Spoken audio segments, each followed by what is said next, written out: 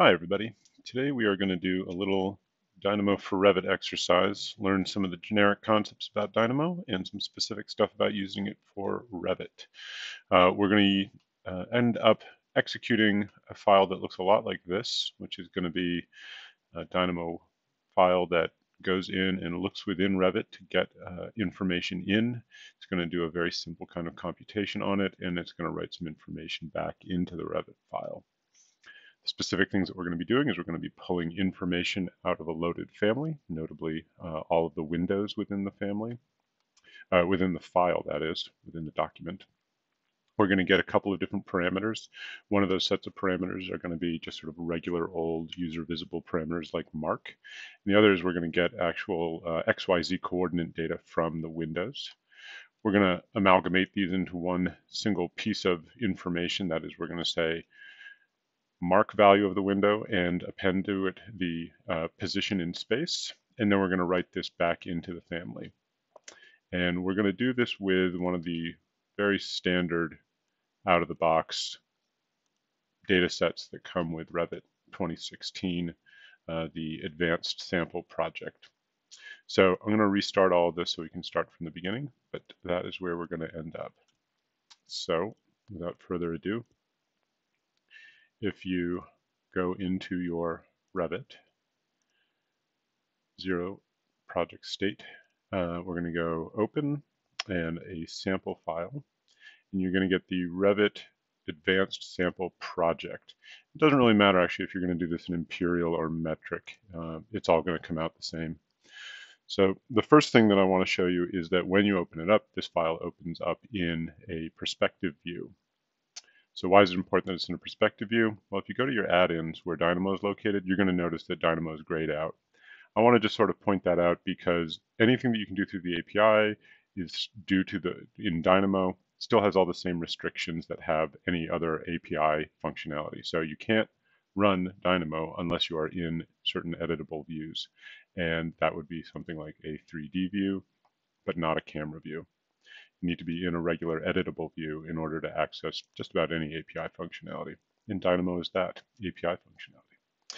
So you go to Dynamo, you're going to launch it up, and we're going to start from nothing. One thing to also remember is that Dynamo likes to operate, or really only operates, on the document that you open it with.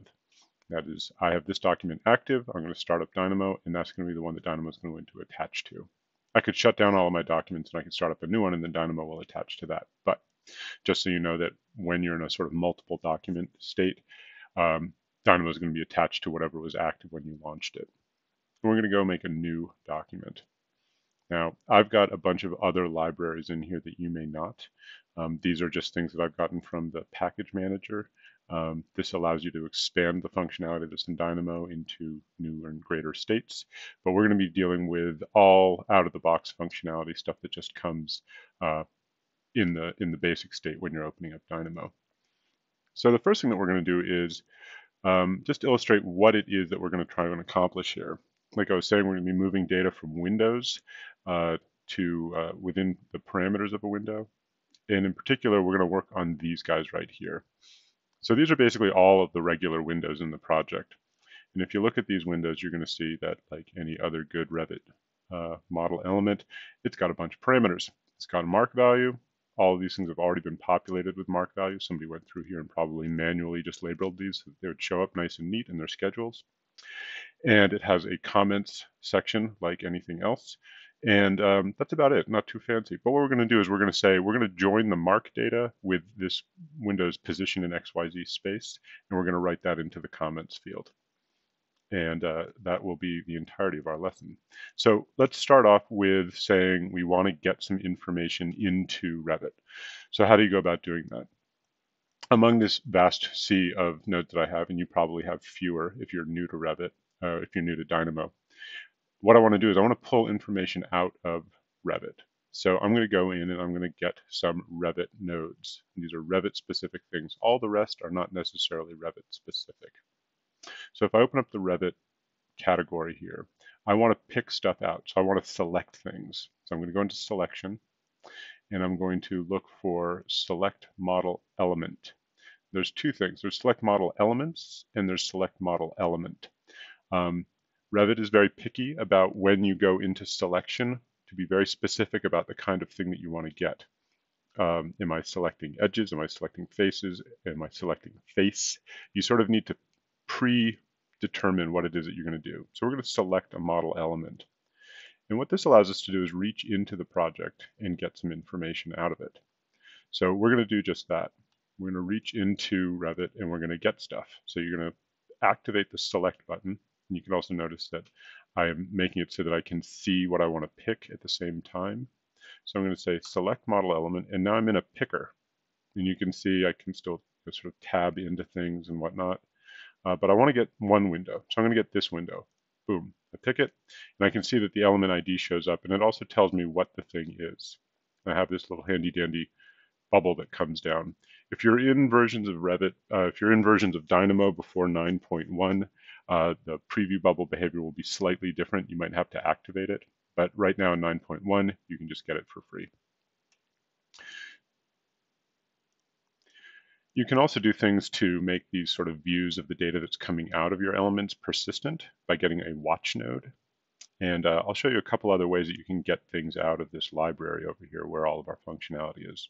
If I write in watch, so this is basically when you sort of know what you're looking for. You might go in and use the search bar, or if you have an idea of what it is, but you don't want to go and browse for it. You can also do other sort of synonyms for this sort of thing, and they come up. If I lace these two together, you'll see that now I have select model element, and I have a watch. They're both showing the same thing. There's a couple neat tricks that also happen with this. So when I have my select model element, maybe I forgot which element this was, and like I'll zoom out and I'll be somewhere else. If I go and I click on this green highlighted thing, it actually zooms the view into center on the thing that I selected. It's just a nice little sort of convenience to sort of track things down. Now that I've actually gone through and grabbed some stuff out of my Revit file, I want to just sort of start asking it some questions. Maybe I can find out some information about my model element that I've picked here. If I go back down into my Revit nodes, there's a whole other set of categories, elements, and other tools in here. And one of the things inside of this Revit folder is elements. So you can get information on elements, and you can do things to elements. Inside of elements, there's the redundantly named element. So this is basically things that you can do to almost every element. And what I want to do is I want to actually get parameter information from my window element. And that's something that you can do with just about any Revit element, is you can pull out parameter information. So I've got this guy right here, which is get the values of one of the element's parameters. So I'm going to place this in. And what I can do here is I can actually use my watch node as a pass-through. I can either link up these things directly, or I can just say, I'll just use that as a pass-through. And I'll say, from that element, I want to get the value of a parameter, and I'm going to give it the name of that parameter. If I hover over this input port, it'll say string. But the information that this is wanting is a string value. String is another way of saying text. Texts are inputs. So if I look for string, I can see that string comes up as an input node. Also, if you're looking for things that are nearby other things within the library, you can click on these little highlightable categories here for where these things are kept. This is also relatively new. I think for 9.1, it might be in 9.0. So if I click on input, it'll bounce me back out to the larger catalog of information, so I can see where this thing lives if I want to browse to it later. It's in core input. So I can do a string node. String just allows me to type in whatever the parameter name that I want to get. So as we were seeing before, our window family has a number of different things. So I can ask it a bunch of different questions through this user interface. I can say, tell me about your level. If I pass in the level, it'll tell me what level it's on. It is on name 3, and it tells me what the elevation is. For instance, I can also, query other elements of this thing, what its head height is, whatnot. We're going to go ahead and we're going to get the mark value of this thing. Oops, not March. Remember also, Revit is case sensitive. That is, if it's capitalized, it needs to be capitalized here. And I can see that the mark value for this particular window that I got is 28. And if I double click this to center, I can verify that in fact that one is 28. Just reading that information out. So what we're going to do is do a really simple thing here right now. We're going to just sort of round trip this information into and out of the Revit file, and then we're going to get a little fancier with it. So here we did an element get parameter value by name. We also can set parameter values by name. So if I go back over to my library, I can go back to where I was before, which is in Revit elements. And remember, this is something that you can do to most other things, just like get parameter value by names. You can set these parameters the same way. So I can go to, again, it's Revit elements element, and near get parameter value by name, I also have set parameter. So very parallel in its structure here and what it does. So I can say I have my element, which is the same thing that I was querying for information about what it is. And I have the value that came out of it, 28. So I can say parameter value, well, I have a comments value over here that I can write to. So I'm going to do that. I'm going to take my string, and if you hold Control and drag, this is also, I think you need 9.0 or 9.1 to do Control drag. I can say comments. And remember, it's uppercase and it's plural. Otherwise, it will not like it. And you say parameter name that I'm going to write to is comments. And what am I going to write to it? I can just write to it whatever the value is that's coming out of this. Boom. And we go back and we inspect what's going on. And you can see the parameter now has comments as 28. I can also change this to be something, very high that I know isn't going to be somewhere else. If I change this to 200, you can see that that will update in over here in comments. So right now, Dynamo is monitoring this workflow, and it says because it's running all the time. Talk a little bit about this later on. But if I make any changes over here, it'll monitor that change and it'll percolate it back through. Okay, so we moved a parameter from one place to another. That's not so exciting. It has some promising possibilities, though. These are all values that we can see sort of at the very high level within the Revit file. What about stuff that you can't actually see? One of the things that people often want to try and do is find sort of the absolute coordinate space of different things in their projects. And essentially what they're doing is they want to find the location of this thing in space. That is something that is exposed within the Dynamo interface.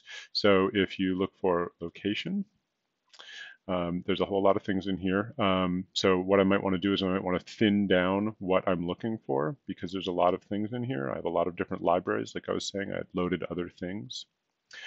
There's a filter up here, by the way, where you can filter your results, and you can just look in Revit stuff, for instance, or you can look in all of these different libraries. So if I said only Revit stuff, now I've got a much more sort of manageable set of locations I can look at. So this is latitude and longitude, not what I'm looking for. This one gets the location of the specific family instance that I want. It's kept in family instance. So if I click on this, I get family instance location. So I've got my family instance, as we said before. Over here, I can wire those two guys together, and it gives me a point. You can actually see that showing up back here in the background. These are navigation tools so that you can toggle between navigating in this space and navigating in the background. So now, because I'm in a metric file, this thing is in millimeters, so this is way the hell out there. When I navigate around, you'll see it swinging a bit. So you can see your three-dimensional geometry. Three-dimensional geometry is not so important for this particular file that we're working on, but the thing is that now I actually have this piece of information. I could go and I could try and write this information straight into the value for set parameter by name. So then I would basically try and push the point coordinate information into comments. And I'll show you why it doesn't. I'll show you that it doesn't work right off, and then I'll tell you why. So comments, parameter name, and it's looking for a value. Could be any kind of value. Dynamo doesn't know what kind of value this parameter wants. I'm going to go and I'm going to do it like this. And I'm going to get an error. It may not be incredibly legible, but what is going on here is that I'm taking a point and I'm trying to write a point into something that essentially takes a string value. Comments are string values. And if I'm going to write something into that, I need to turn it into a string. So what do? I've got this nice piece of information that's being written out as a point, but what it's actually doing is it's expressing a piece of geometry. I can't write geometry into a parameter field. So I need to convert this into a string value so I can just get these numerical values. There's a lot of string tools within Dynamo.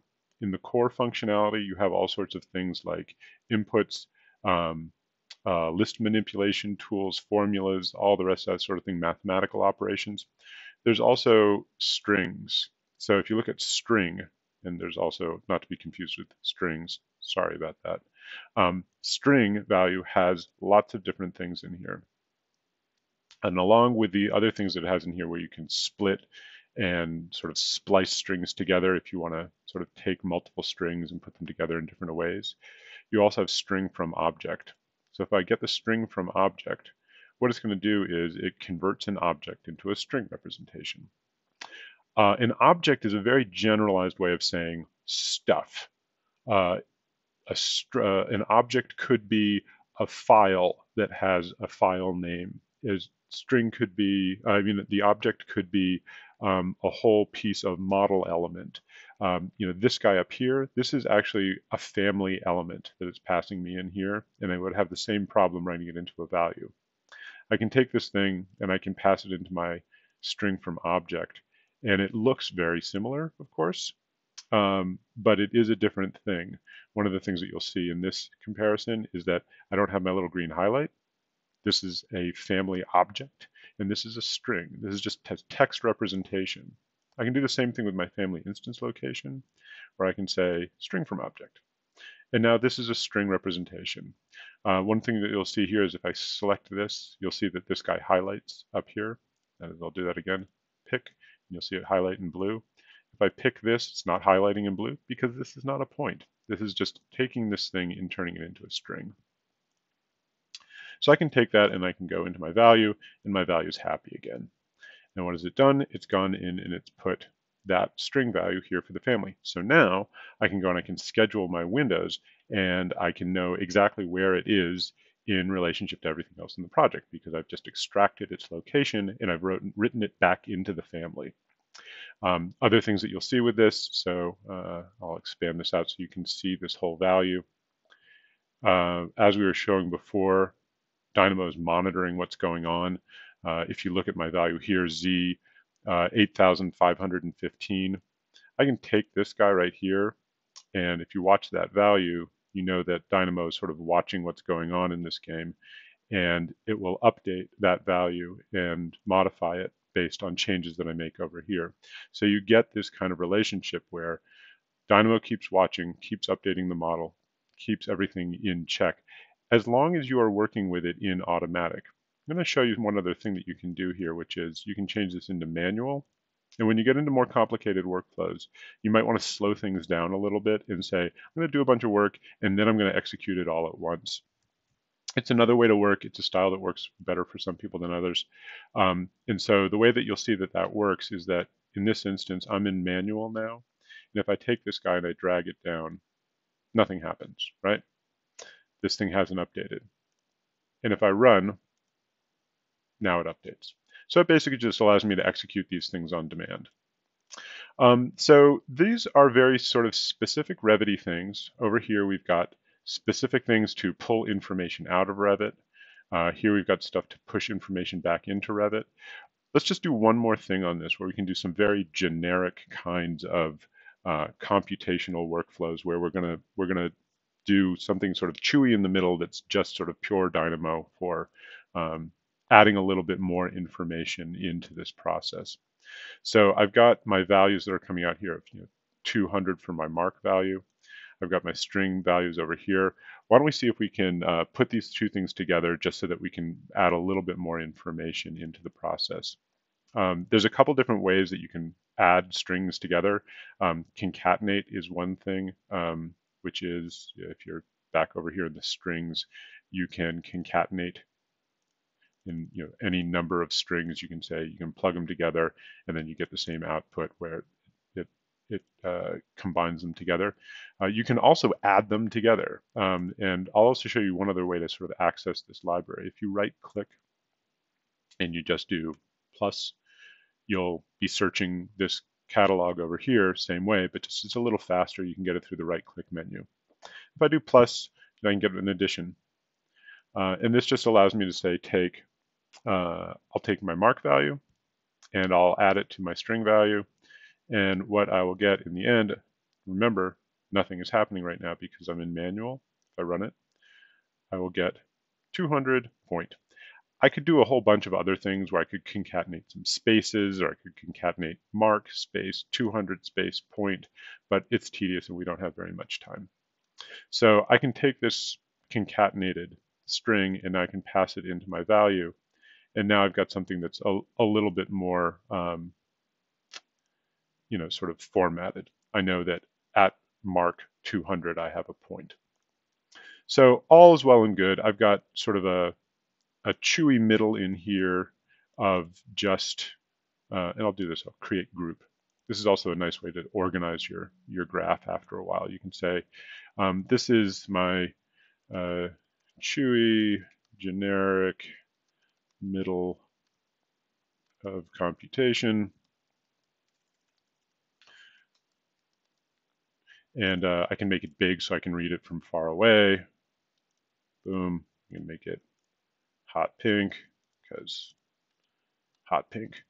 And I can take these guys and I can gang these all together and say this is create group. I can go in here similarly and say get stuff from Revit. And I'll also make that big so I can see it from far away. I can also do things like if I click in here, I can go clean up node layout, which straightens up my model. Some people like it, some people don't. It's an automatic way to start organizing your model if your model's getting messy. You can also do that by selection. So I can select these nodes, and if I have these things in selection, I can go to clean up node layout. It's also Control L, and it'll just straighten those guys out in relationship to each other. It's nice. Some people like it, some people don't use it. So anyway, this is all well and good, right? I can do this sort of workflow, but big deal, I could write that with one file, right? Or that is not one file, but I can do that to one window. I could go into one window and I could move my information from one place to the other. It would probably be pretty hard for me to find the point data, but as it is right now, I'm just doing this on one piece of information. I've got all of these windows in here. So how do I go about doing this sort of operation to more than one thing? So if I wanted to do it to all of these windows, windows are a category. Windows are a category of stuff. So if I look for categories, for instance, category, you can see there's a bunch of stuff in selection that's going to deal with categories. Again, I could use the filter to sort of get that down. But I'm going to go back into my selection in Revit, and I'm going to look at what I've got. So how can I go in and get all of these windows? I could do stuff like, I kind of understand select model element. Maybe I could do select model elements. I could isolate all of these things in a view and I could select all of them. But that's a little tedious, and I know I want to do this on all of my windows. So I can say, I want to get all elements of category. All elements of category. And it needs to know what is the category that I want to get all the elements of. And luckily, I have a all built-in category picker. What this guy does is it goes into the Revit file and it finds all of the categories that are in here. And it's a long, long list. So one of the things to know about this long list is that it will jump to things by typing in things. So I want to get windows. So if I do WIND, it'll jump down to the bottom of the list. I have windows. So now I say, of the category windows, get me all the elements of that category.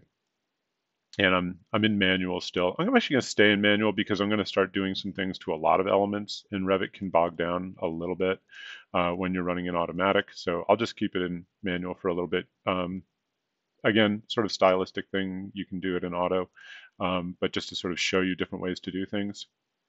So here I've got this list that is all of these elements. And I can, again, I can see which ones these are by clicking around within my frame. So I can say, which one is this? Oh, it's that one. Okay. So anyway, I've got a big list of windows. Here, I was doing this with a single model element, and now I've got a whole list of model elements. Now, if I take this and I just swap it out with my watch node, which conveniently is plugged into a bunch of other things, so I can just trade out one for the other. Now I can go in and I can run this, and it'll think for a second, and I will get a whole list of things in the watch node. I will get a whole list of points that have now been located. You'll see also in the background that I've got center points for every single one of these families that has shown up. You can also see the one that I sort of pulled out of place. And I've got the mark data for every single one of those guys. And I've concatenated all of those things with my addition node. And if we go back in and we can start looking at each one of these families, you can see that indeed it's moved the mark value into the comments value with the point coordinate information for each one of these guys, of which there is 13 of them. So that's pretty much the full workflow that I wanted to show. And again, it's a fairly generic setup. That is, there's getting stuff from Revit.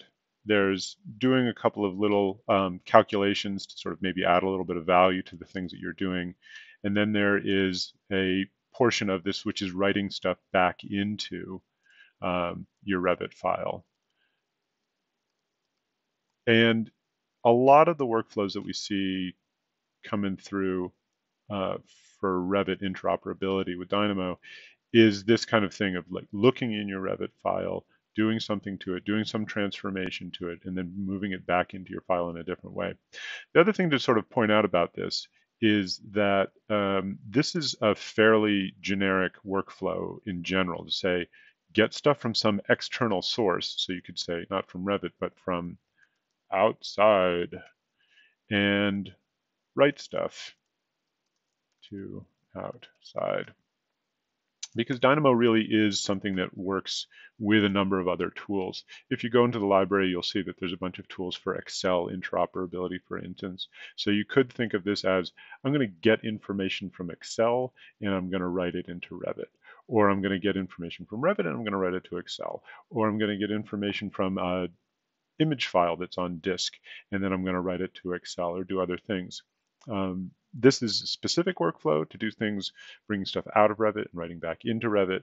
But the thing about Dynamo is that it is a generalized computation tool which can interoperate with a lot of different things. We're going to be seeing a lot more of this coming up in the future. Dynamo Studio already is a standalone environment to interoperate with many different applications. Dynamo for Revit has been out for a while and getting a lot of adoption. We're now seeing Dynamo interoperating with React structural analysis, and there's more tools on the way for that. So anyway, I hope that this was informative to you, and thanks for watching.